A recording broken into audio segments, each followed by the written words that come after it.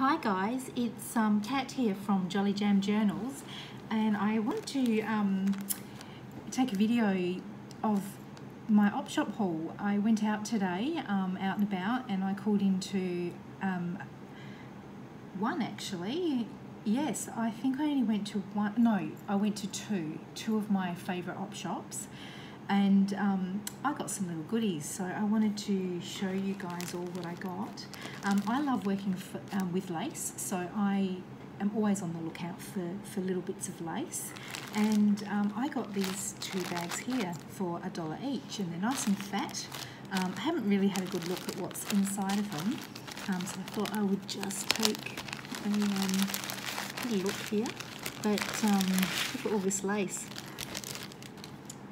So I love this. I don't know if you can see that, but it's like an ivory coloured lace, and it's got like little dark brown chocolatey bits through it. And I thought that would look really pretty against tea-dyed or coffee-stained paper. So I've got plenty of that, and then I've got this lovely, quite a thick wadding here of it's a lovely again, it's like a dark coffee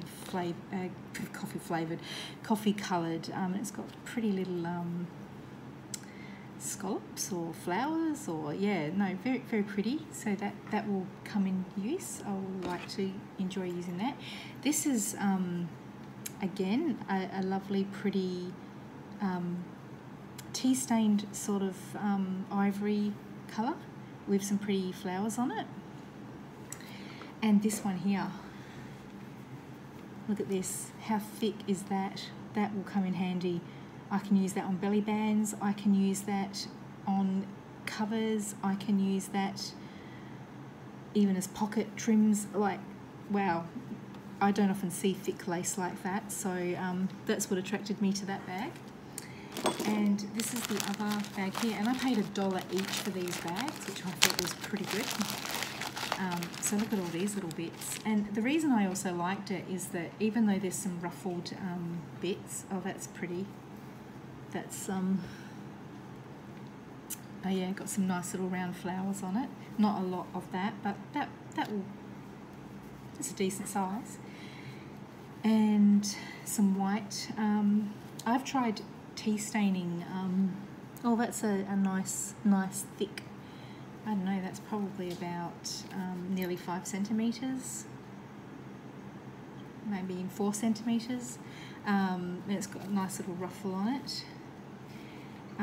And look, oh, this is so pretty. This is very delicate. It's almost like a voile, and it's got some pretty flowers all the way through it and little bows. This is like a cream colour. I think that's the right side there. Where is that? It's hard to tell sometimes with these laces. I think that is the right side there. That's very pretty. Yeah, so lots and lots. This is pretty. It's almost like a little chain.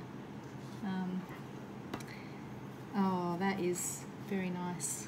I can see that being used on some belly bands, that one there. Yeah, so I was pretty, oh, that's a pretty one as well. There's not much of that one.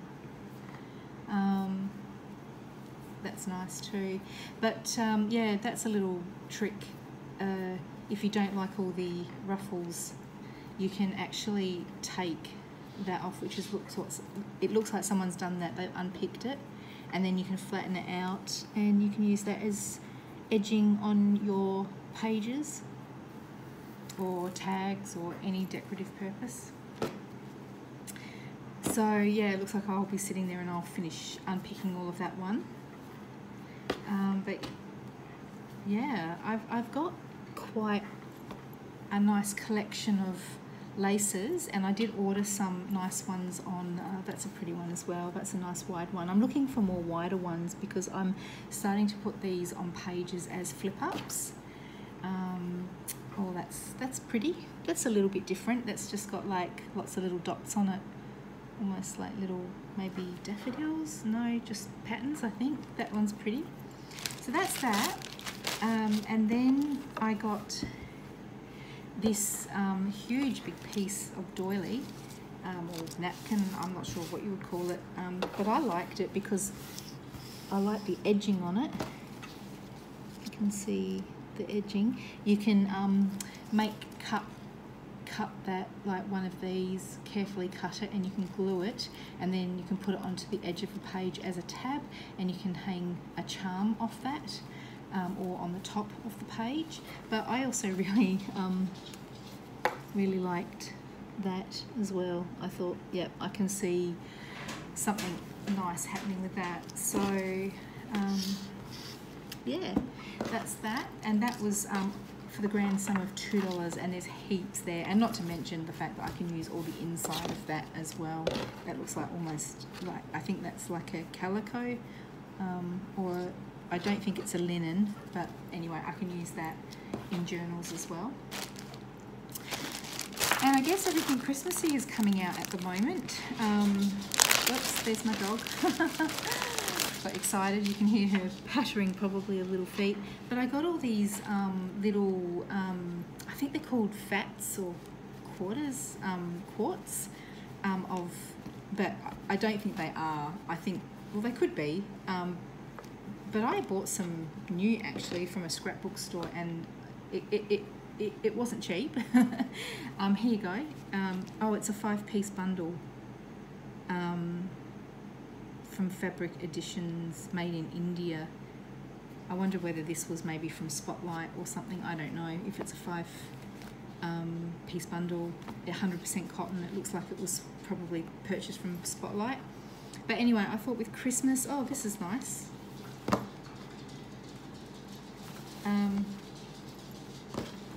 It almost looks like it's been stained, but I don't think it has. It looks like it's been inked, but yeah, my dog is a English Staffy, and her name is Betty Boo, and she's needs her nails clipped really badly.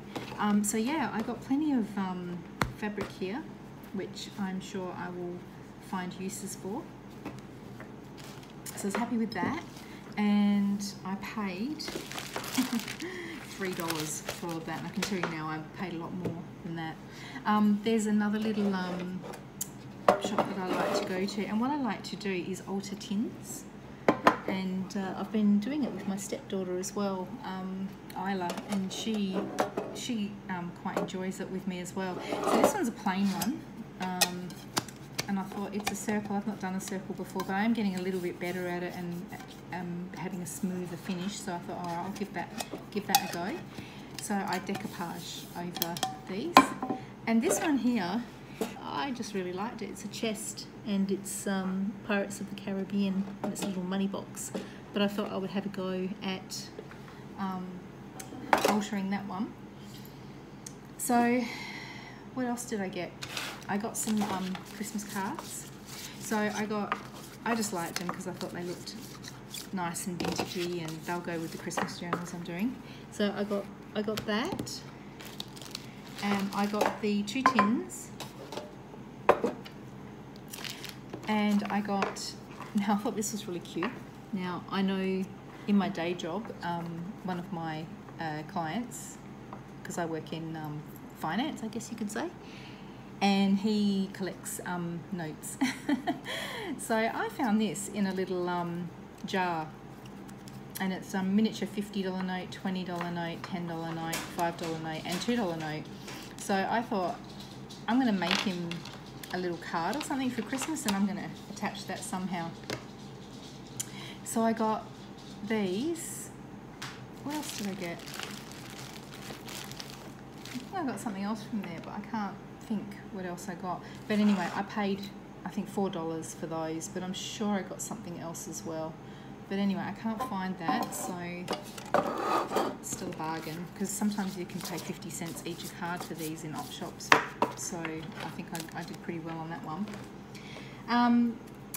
Then I went to the other one where I got all the laces, and I love doing golden books. I've only done one, but I really enjoyed it, and I think it's going to be a thing for me because I've got about probably a dozen little golden books. So yeah, I got these 2 here, I got The Tale of Peter Rabbit for $1, and this one is 1993. That's the, and it's illustrated by, is that Cindy? Yeah, Cindy Zakaris. I'm not sure how you pronounce that. And then I got the Jungle Book for $1. I think that's pretty awesome. You can pay sometimes up to $5 for those. And now I did not get this from an op shop. I go to a rare bookshop here. I'm in Perth in Western Australia, and there's a little rare book shop that I go to sometimes, and I'll tell that story one day about how I ended up going there. But yeah, I just went through all their children's books, and I found this Sam the Firehouse Cat, and I've not ever seen one of these, and look how old and vintagey those papers are. This is Golden Press Sydney. Doesn't even have, oh yes it does, it's 1970. So I just thought the illustrations were just really beautiful in this. And then it's got all these like little ads and stuff, like little coupons and that on the back, which I've not seen. So I got that. So that will be another little golden book I'll do. But at this same rare bookshop, I want to try and scan some pages. So I've been looking for some lovely pretty botanicals, and I found this Garden Flowers Batsford Colour Books. Look how pretty that cover is, and it is illustrations chosen from Mrs. Jane Webb Luden's volumes, Flower Garden of Annuals, Perennials and Bulbous Plants, published early in the last century. So there's illustrations of traditional English flowers such as daisies, foxgloves, lilies and cornflowers, as well as some more exotic plants such as Chinese asters and Mexican zinnias. The introduction and notes on the plates are by Robert Gathorne Hardy. I probably should work out how to say these names. Second impression of a Batsford book. So I didn't get this cheap, I will confess, but as I said, I'm not going to rip this book up, no way. I'm going to see if I can scan it though, but I guess I better check out copyrights and all that sort of stuff. But I'll just do a quick flip through, and there's some black and white images there. But look how pretty that is, and honestly I don't know, probably camera probably doesn't do it justice, but it is absolutely gorgeous. Look at that one. I can see some pretty I want to do a garden journal and an entomology journal, which is like insects, so I will do pages, pretty pages like this. There's one thing I haven't really got my head around is how to get all the pretty pages, because I know there's a lot of digital downloads there, but yeah, how do you get these pages? I see some people use original book pages, but there is no way I'm going to chop this book up, and I've just never seen books like this cheaply that you could do that, or if I have, they've had shiny pages and I don't like those. So there's some writing. So I'm going to have a go at scanning this, and I'm going to try and get the wording on the back as well and make it a double page, and then I can you know, decoupage or something on those. But have a look at how beautiful are all these. I was really wrapped. Look at that double page. Perennials, foxgloves, pretty foxgloves, and this one here, peonies. I love flowers and I love my gardening, but I must say I'm not really great at the names. This is a garland of lilies, and these are original how they were at the turn of the century. I was reading a little bit as well, so on the very last page there. How pretty is that? A group of cistuses. And then there's camellia. I love camellias. Absolutely adore camellias. Oh, my pets tonight are just so noisy and demanding. I think she wants to be fed. And then quickly, just a couple of other things. I got this little jar of beads for $2. They're just like little wooden beads. I haven't really had a proper look through these, but I just thought such pretty colours and unusual, and I'm thinking I might use these for my golden hooks. So yeah, I'll go through those and have a bit of a look at all that. So I'll just push that all over to the side and sort that out. And then I got these. So I paid $2 for that lot, and I paid 50 cents for these, and then I paid 50 cents for these. And these are wooden beads. So I was thinking might even, they're kind of an orangey but almost a rusty orange. I thought maybe Christmas journals in the tassels, I might use them, or maybe hanging off the pages. And just quickly, the last thing, I've been trying to sort out these glassine bags. Oh, here we go. I'll just grab something. This, and I know this is a very popular thing in junk journals, and it's crinkly and it's slightly see-through. And this is some vintage ephemera that was given to me by a lovely lady in another book exchange type shop. So that will be a very special journal, or lots of little journals that will be used in that. But I've been trying to find these glassine bags. Now, I am a member of Junk Journals Down Under Facebook group, and I think it was there, someone asked, and they said that they made them out of wax paper or baking paper. So I tried that, and very fiddly, and I got glue everywhere, and I'm fussy as anything. So if there was a little smear of glue, I was like, nah, that's just not going to cut the mustard. So anyway, I searched and I found eBay. I've been doing a bit of shopping on eBay and Amazon of late, but I think this is eBay. And I found this thing, mini envelope glassine bags, and I thought, all right, I'll give it a go. I think I only paid maybe $4. Well, jeepers, they are mini. Look at that, guys. That fits in my hand. So I was like, okay, that's a little bit smaller than I thought, but look at this.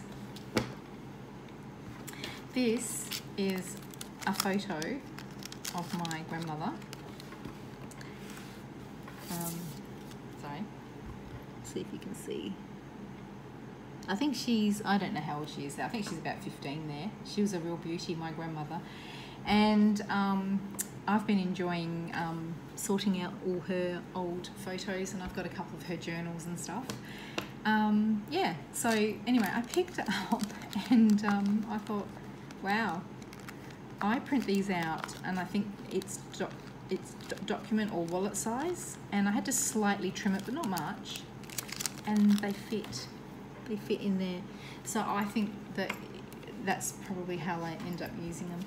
So anyway, that was my haul. I think I enjoyed,